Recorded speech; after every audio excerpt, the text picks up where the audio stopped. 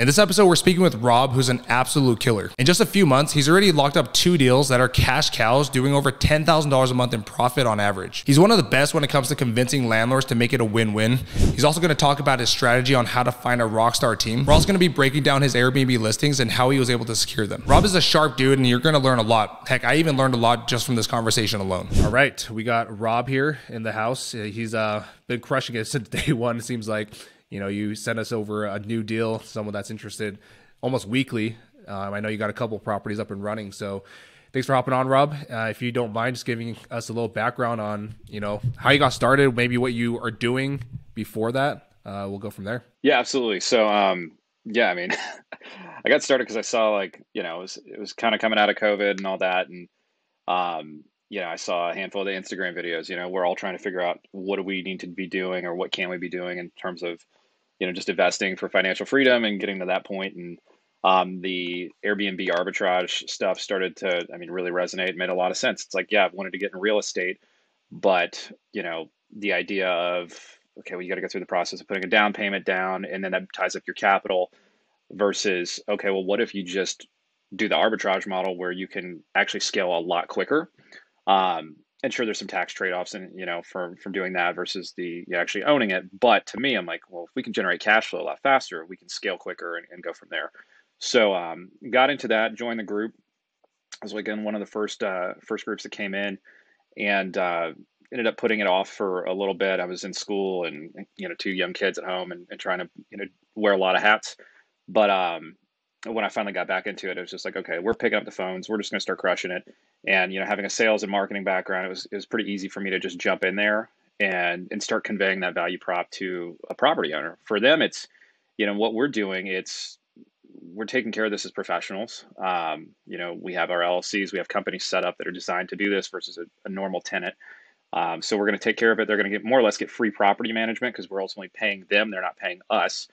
And, it's in the way I always convey it is like, look, it's in my best interest to maintain your place. And if not even make it better than where I found it, because if I can't book this, you don't get paid. I don't get paid. Nobody wins. And, for almost everybody I've talked to, they're like, yeah, this is a no brainer. And then at that point, it's just a matter of making the economics work. And so for me, I have 2 properties that I'm doing right now. I have one in my own hometown of Louisville, Kentucky, and then another one that I have set up in St. Simons Island, Georgia, which I actually have the first 2 bookings for that this coming weekend. And that one's been a little bit of clearing a handful of hurdles to get it to the finish line, but it's going to be an awesome spot once it's all up and running the way it should be. So yeah, that's the very long and short way of getting to where we are. Love, man. I think we can end it here, but I want to talk about a lot of those things because you had a lot of good things in there. So the first thing that I thought of, or people, so just some context, like Rob since day one, like he's like, hey, can you take a look at this property? Like pretty much every single property Rob submitted, has looked like it's going to be a killer, right? And I think the main thing that separates you from the rest of the pack almost is you just got in there, hit the pavement and just started making dials, right? So what are some of the ways that you overcame that fear? I know you have that sales and marketing background, but sure. I know you probably have had some challenges going through that process. So what are some of the challenges that you faced and how did you overcome those things? Sure. So the first guy I called, I was looking in kind of where you have your Oakland Park property. Like I was looking down at Fort Lauderdale, trying to find something in that area. The first guy I called just chewed me up, spat me out. And that was good because it's like, somebody in the group said like, get as many no's as you can as quickly as possible. And, again, in my sales days, that's what it was. It's like the quicker you start to realize, okay, where am I hitting that stopping point? Okay, cool. Now I'm going to know that for the next call going in. And the funny thing is looking back on it, the first guy I talked to, all the objections he threw up were all things that are very easily overcome. He's like, I don't want wild parties at my house and I don't want this. And let me tell you how Airbnb is and what it does to a community. And I'm like, dude, those are all things we mitigate. Like those are non-issues, knowing that now. But had I not had that first conversation, I wouldn't have been able to have the wins that came after it. So it was just having that realization of the quicker I can get through, you just start reaching out to people and start talking to them about the idea. Let's kind of see what the receptivity is to that, because, it's all, given that it's a new thing to me, it was where's the proof point, right? And the more people that I started talking to, they were like, yeah, this makes total sense. Like, if they're real estate investors, they just want to get a return on their investment, right? And if they know they're going to have somebody that's going to take care of it, and ideally for 2 to 4 years, that's 2 to 4 years that they don't have to worry about it. So the more people I started talking to, the more it's really started to click with. And then for me, I just got better and better at it. And then the issue became, okay, well, can I make the economics work on my end? Or else I'm just going to have to turn people down, which is what I end up doing for quite a few of the people I talk to. Yeah, I think we both have the sales backgrounds for the people that maybe don't have that. Like, number one, this is a volumes game, right? Like, because we talked to a lot of people, they're like, yeah, I'm just getting a lot of no's, and it's like, how many landlords have you talked to? And they're like, yeah, talked to 5. I'm like, yeah, well, of course, right? I mean, it just right. At the end of the day, and the more calls you make, the better you're going to get at the craft. And obviously, none of us are born. I mean, maybe a small handful of us are just good at talking, but a lot of the times, like, this takes a lot of work to get good at.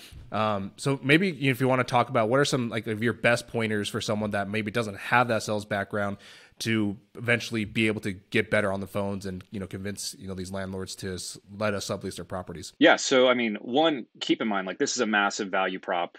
For the value proposition you're bringing to the table is you are going to take care of their property. Someone that owns one of these houses that I have, actually, like the one I got in Louisville, they had it on Airbnb, so they totally got the model. Like, it made total sense for them. They understood it, and they even spat it back to me. They said, "Look, the benefit of you taking this over versus someone else is we know you're going to take care of it, because if you don't take care of it, you don't get anything out of it, right?" So it's, for me, it's knowing that, kind of having that in the back of my head of like, look, this isn't just, oh, hey, I want to rent your place, you mind if I sublease it? That's not going to work. You really have to go in professionally and talk to them as from one business owner to another of, hey, look, I understand what you're doing. This is what I want to do. And this is why we're creating a win-win. And honestly, Preston, a lot of that came from like the script that you provided. And, you rehearse that, and then you kind of put your own spin on it and use your own language. But leveraging that, but it's all there. It's, how do we create a win-win for each other? Business is all about how do you provide value to other people, and ultimately what we're doing is delivering a ton of value to these guys. So like Preston said, guys, it's an absolute volume game. The more people you talk to, the more no's you get, honestly, are going to be better than getting a ton of yeses, because the yeses might just be people that are desperate with a property that's maybe not so great. Why do you think they're desperate, right? Versus when you actually go talk to somebody that's got something really good that could just totally kill it in that market, you want to be prepared to talk to them. And I'd rather have 5 or 6 no's leading up to that than have a bunch of yeses and not be prepared to answer some of the objections that they're going to throw up. So, don't be afraid to pick up the phones and start doing it. I think that's everybody's biggest hesitation if they don't have experience in this stuff. Just pick up the phone, start calling. You're going to get told no a few times. That's okay. They're not rejecting you. They're rejecting the message. So what can you do? You refine that message until it's starting to resonate with more and more people. Easiest way to do it. No, for sure. And I think getting to that no, like you said, is the most important part, because at first it hurts, right? Even if you're a seasoned salesperson, you're like, oh, sure, man, like it stings a little bit. But the more that you get the no's, then you kind of start to get a thick skin about it. You start to not really care about it. And then the other main important thing is recording your calls, because if you don't know what you're doing wrong, because in the moment you're like, oh, I said all the right things, but the intonation could have been bad. You could have been sounding like a robot. You might just have come across too desperate. There's so many little nuances that you're not going to be able to pick up if you're not recording and reviewing those calls. So that's another huge reason why I tell the people that are struggling, hey, record your calls. We'll take a look and we'll give you some pointers. And that's another, huge thing that you're able to overcome. Well, I remember one thing, like a sales tip that I heard too, if this is helpful for anybody, is smile when you're talking on the phone, because that will come across in what you're saying in your delivery. If you're like kind of, down about it, like, oh, I don't really know, like, why are you even talking to me? Why'd you even pick up the phone? Like, they're not going to want to do business with you. Like, but if you say, hey, like, I'm calling because I saw you have a phenomenal property and I wanted to connect with you about it. I have an idea that I wanted to share with you and see if this makes sense. If it makes sense for you, great. We might be able to create a win-win here. And 9 out of 10 times they're going to say, okay, yeah, tell me a little bit more about that. But, there's such a big difference between that and, oh, hey, I saw you have a house and I don't really know. Like, no, be confident about what you're saying, because there is a ton of value that you're bringing to the table that I guarantee None of these people have heard from, we tend to think it's common in this group, but a lot of these people that have their homes listed for rent have never been approached about this. So you're coming to them after they've been approached by so many people that have like, maybe potentially questionable tenants. No, no, no. You're coming in as a company that's like, we're going to take care of your place. We're going to furnish it and we're going to maintain it and leave it better than you found it. Oh, and by the way, if you decide to sell, you're going to be able to do it like that because everything's good to go. It's basically in stage ready presentation. Yeah, 100%. And another tip to that is I always like to make cold calls standing up. Just because, Yep. same with the smiling tip. It brings out an energy because you have to increase your energy when you're on the phones a little bit just because, like you said, if you're just sitting down, you just had a bad day at work, it's going to come across in your voice. So definitely Yep. those two tips.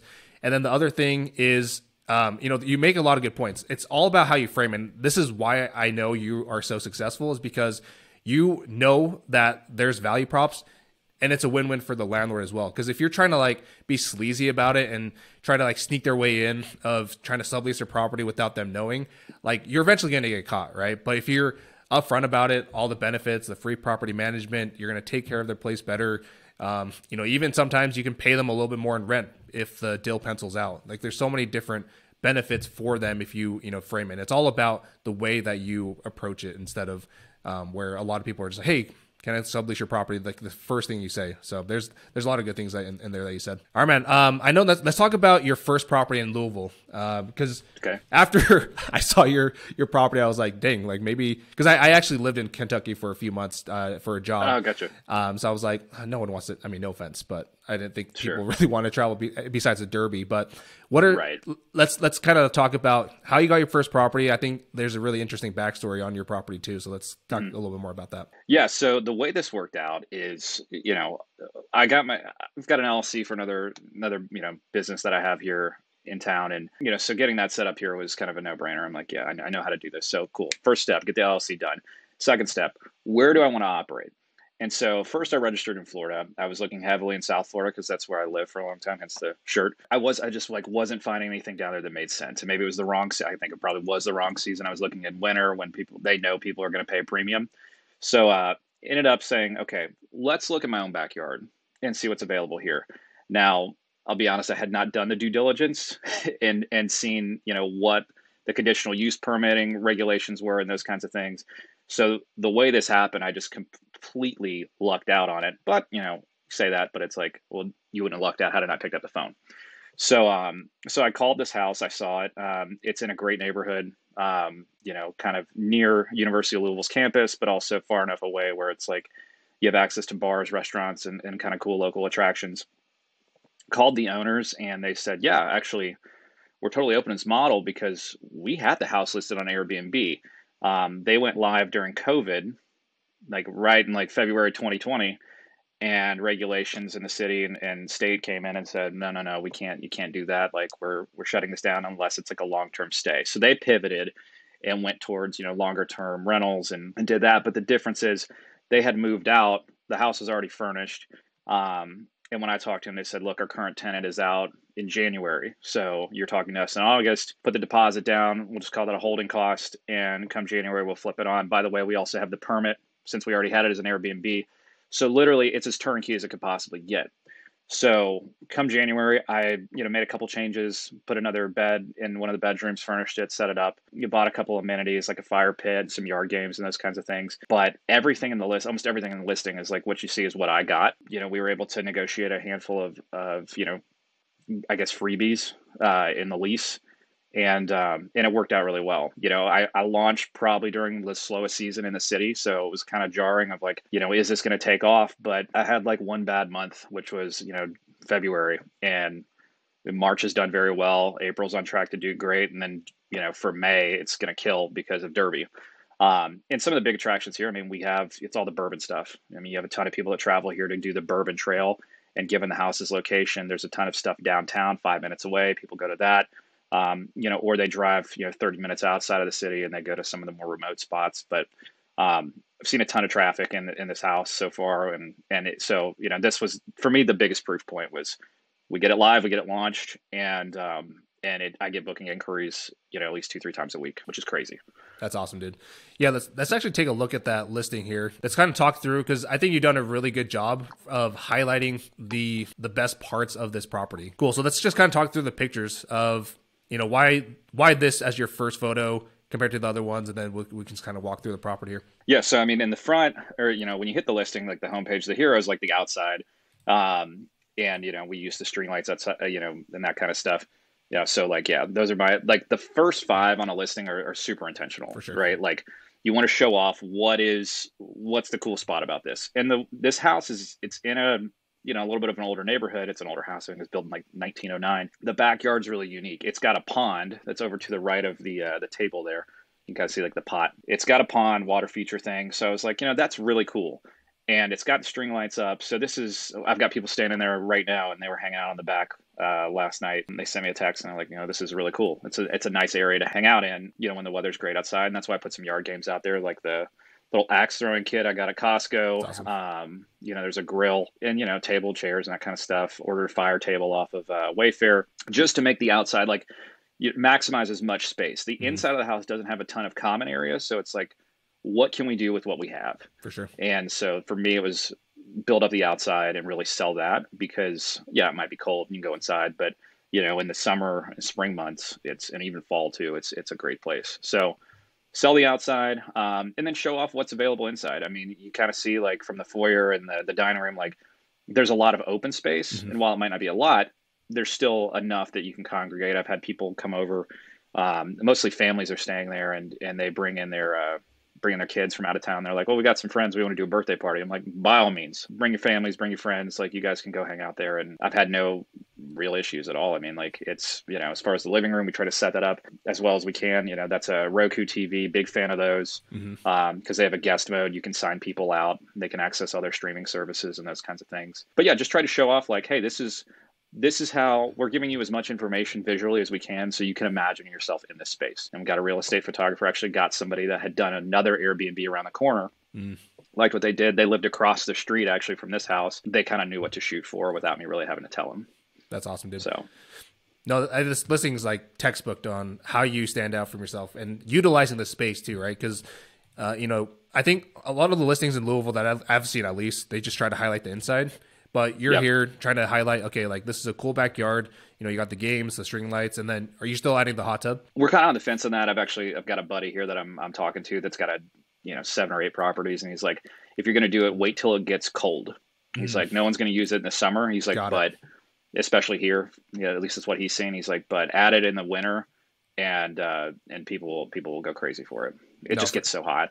Yeah. Oh, it does. I mean, I was there in the summer, and right. I can attest it gets disgustingly hot. No, yeah, that's good stuff, dude. And as far as going through this, and people obviously want to hear about the cash flow numbers, and so sure.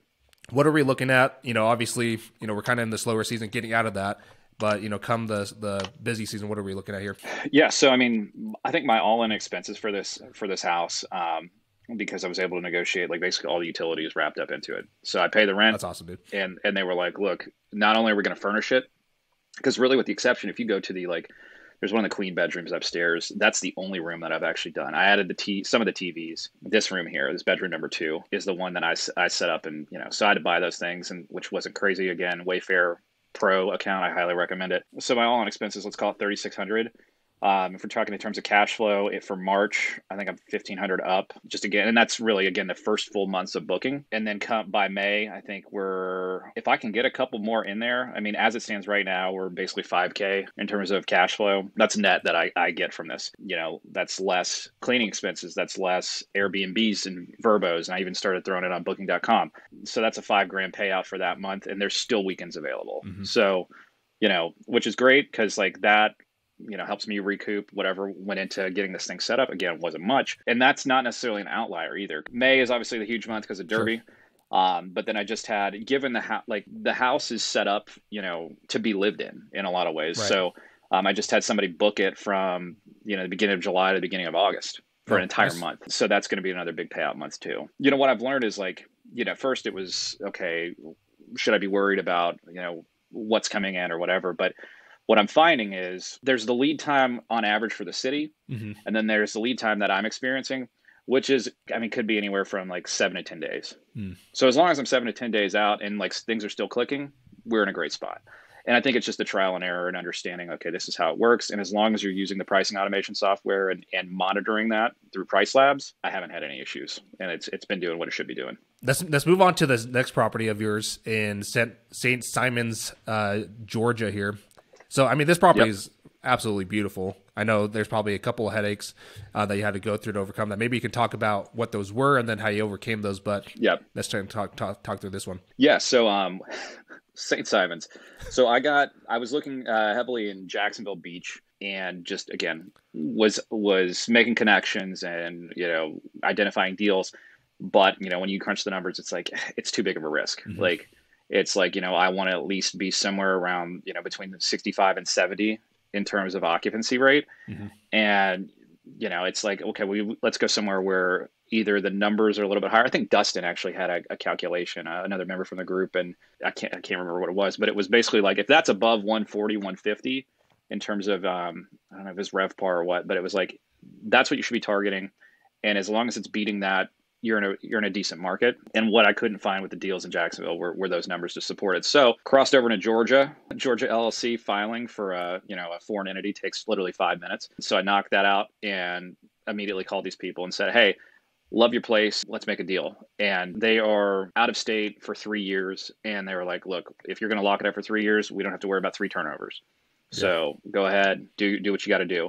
The difference between this one and the one in Louisville was turnkey. Like that was ready to go. This is like moving into a brand new house. So there were a lot of things that, I put a team together. Actually, the way I did this because this one was completely remote, I identified a handful of cleaners in the area because it is a big vacation rental place, narrowed it down to the one I really liked, got her referrals. And then, once I connected with them, one of them actually gave me their entire team. Obviously, like you're working with the cleaner. Here's who I'd recommend for photos. Here's who I would do that, see all of the above. I was like, okay, great. Ordered the furniture, had the handyman assemble it, move it all in. Cleaners got in and did a deep clean.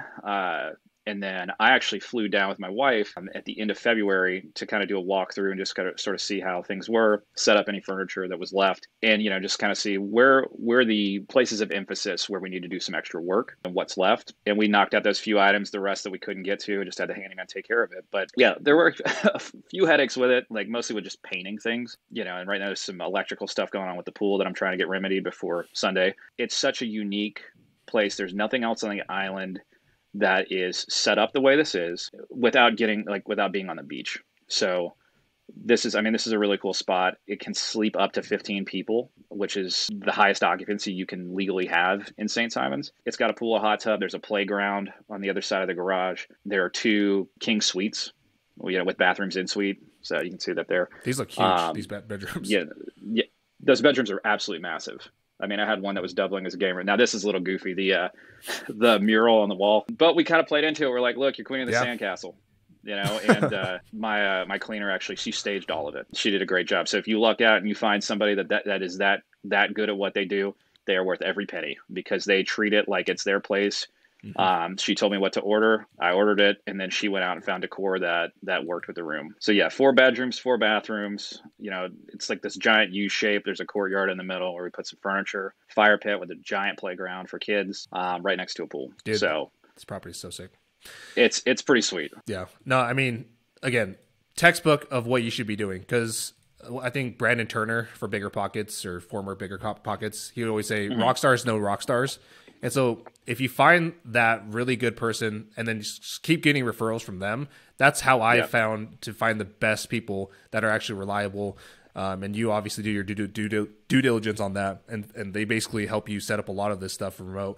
That's the thing that I preach about, right? Because we're not always lucky where our backyard is, Louisville, Kentucky, or, one of these places that can generate a lot of cash flow. Because for me, I'm in Utah. All my properties are, Arizona, Virginia, Florida.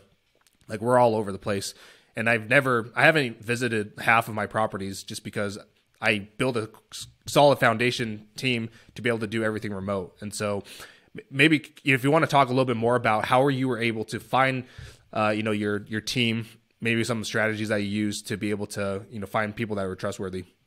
Yeah. So in Louisville, I used Thumbtack because here I didn't really know anybody. I used Thumbtack, and then I interviewed a ton of cleaners, and I was just like, okay, you're either charging more than I think is economical for what I'm doing, or you just don't handle Airbnbs.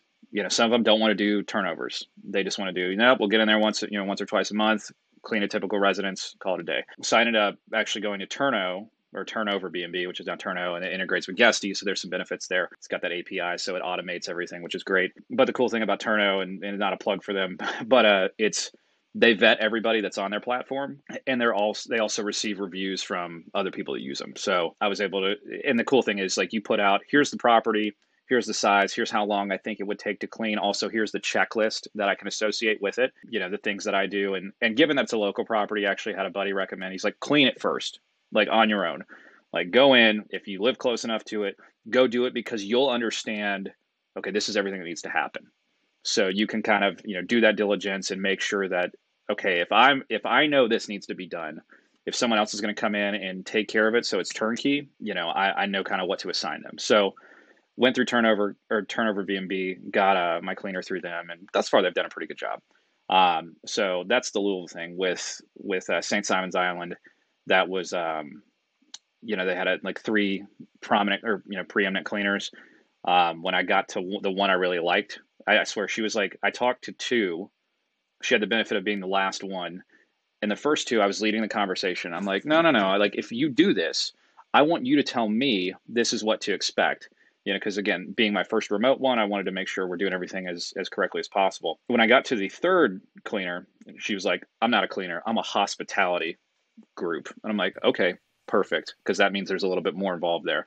And to the sense that she said, if something ever goes wrong with your property, I'm showing up to it with a bottle of champagne, knocking on the door and saying, hi, I'm so and so here on behalf of Rob. What can I do to make your stay better? And I'm like, sold. So she gave me her referrals, and I said, I specifically want you to give me people that do not live in the area, that are doing this all remotely. And so she gave me one guy who had a property on Jekyll Island, and he lives in, I think, Boston, and then somebody else that lives in Arizona. And both of them I talked to said, we could not do what we do if it were not for her. And so I'm like, okay, cool. Well, I want to join that club. And then one of them she gave me her handyman, and then the other guy gave me the photographer. And Gayla, who's the cleaner, she knew both of them. So, and they've, at this point, everybody's done an absolutely phenomenal job. Gayla has gone above and beyond because she's like, we got to get this across the finish line. Because just as there's a benefit for us to, or the landlord with us working with them to make sure that they get their rent paid, but we also get paid on it. With her, she's like, the quicker we get this live, the quicker we collect that cleaning fee. I'm like, yeah. So it's a win. How do you create value for everybody? That's what business is. And so it's worked out well. 100%, dude. A lot of good stuff in there. I think another thing, because cleaners, they're going to be the lifeblood of your Airbnb business, especially if you're remote. And so if you find a really good one, make sure to tip them. We typically tip ours once a quarter.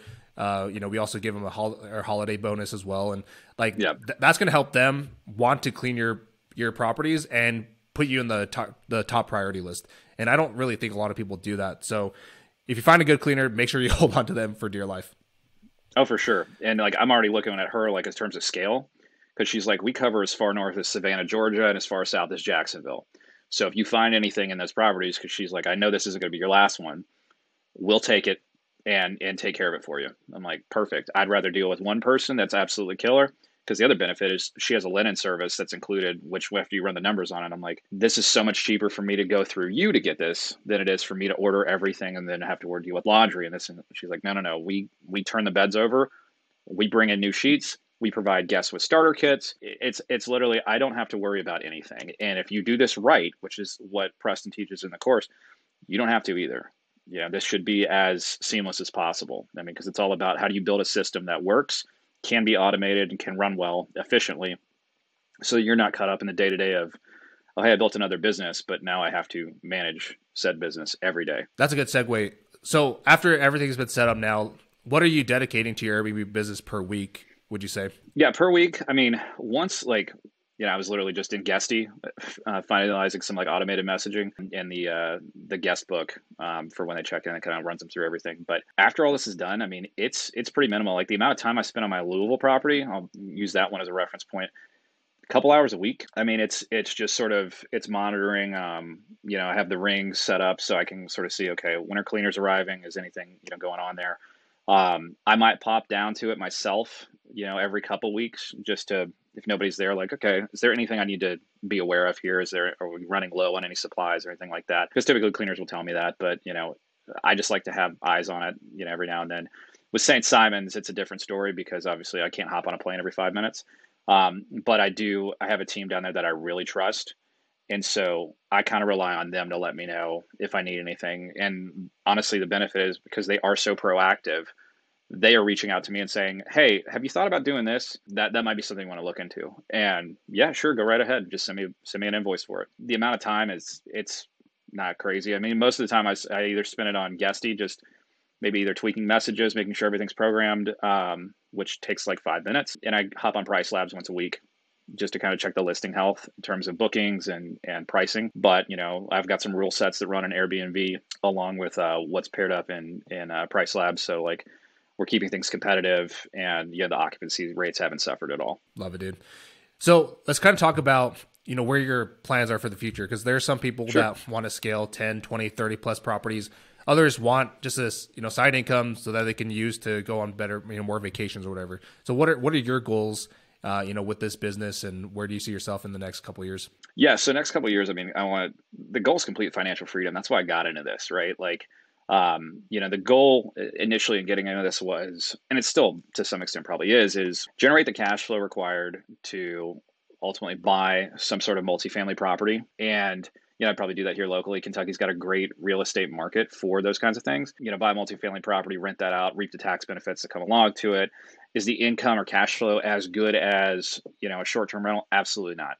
I mean, it's in Preston. I know you know that, but it's like you set that up. There are other reasons for doing that. My goal with the short-term rental stuff, though, is I'd ideally like to have. I don't really want to set a number on it. I know there are people that they're doing apartments. That's kind of their bread and butter. They're scaling a lot quicker with that because maintenance is pretty easy, and they don't really have to. They're not on the hook for the bigger items like what about the pool, what about this, what about the gym, and so on. So I might look at doing apartments from a scale standpoint. I think that makes a little bit of sense. But honestly, I'd like to have. I'm all about hedging and managing against risk. So if I have a property in Louisville, winters are kind of slow here, so I set one up in St. Simons to kind of reap the benefits on. Okay, well, people go travel south for the winter. At the same time, I wouldn't mind a cabin or something, a cabin type property out in Colorado because I like to ski and snowboard. Things like that. It's figuring out. I think you said it a while ago. Was where do you want to go to vacation? Cool. Why don't you have a property there that just pays for you to take those trips? So.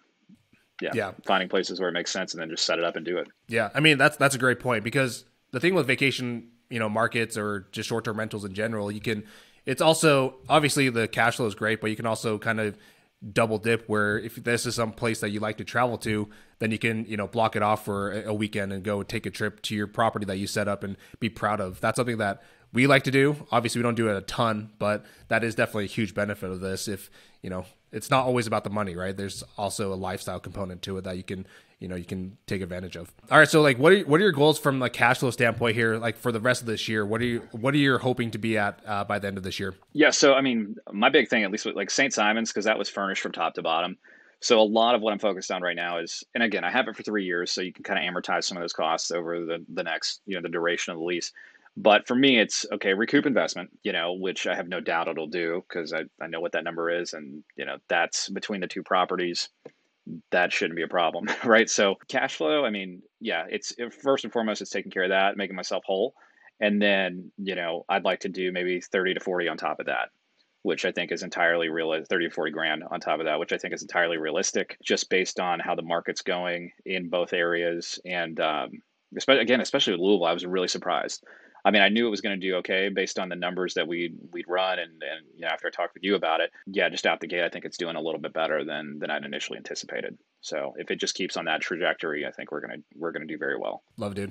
All right, so to wrap this up, what advice would you give to someone that's either kind of playing with the idea about the program or just Airbnb in general? What would you say to that person? Do your diligence, obviously, before starting anything, right? Like, it's like those guys that are like, this is not financial advice. I mean, it's not, but you don't get anywhere by sitting on the sidelines, right? Like, I toyed with ideas of like, okay, well, I could do this, or I could invest here, and whatever, and you can go back and forth on it. Just pick something and get into it. If you fail, you fail. I mean, like, but at least with this group, like, we've got a team of people that are very dedicated to making sure that, look, hey, I think I've got a good opportunity here. What do you think about it? Maybe, maybe not. I mean, Dustin actually talked me out of one in Fort Lauderdale that I thought was going to be a slam dunk, and he's like, it looks good, but I would really reconsider it. And so, had he not done that, I would have gone with the St. Simons one. So, yeah, I mean, don't sit on the sidelines, guys. Like, if that's with anything, right? Like, I would definitely look into this, because I think, just from a cash flow standpoint, it's a really good opportunity. I don't think you're going to find this elsewhere, at least I'd say as easily, but like, because there is work involved, right? You're building a business, which is a grouping of systems that ultimately you want to have work well and efficiently for you. So, know that there's going to be some work in it. And yeah, while it might be passive income, getting it to that point is not passive. Like, you are going to be working, but the thing is, like, once you get it down and you figure out how to actually make it happen, you can, copy paste that wherever else you go, and you can scale very quickly. So the first thing is, you got to make the commitment to, okay, I want to do this. And once you do, get into it, and like, go all in. So that's the best advice I can give for that. And bringing it back to your Louisville, put on those blinders. Like those Yep. those horses in the Derby. Put on those blinders. Pick something. Go at it for 12 months, and then you can decide or look into other things. But For sure. all right, man. Well, appreciate the time, dude. A lot of good insights. Thanks for hopping on here, and yeah, we'll talk to you soon. Yeah, absolutely. Thanks for having me.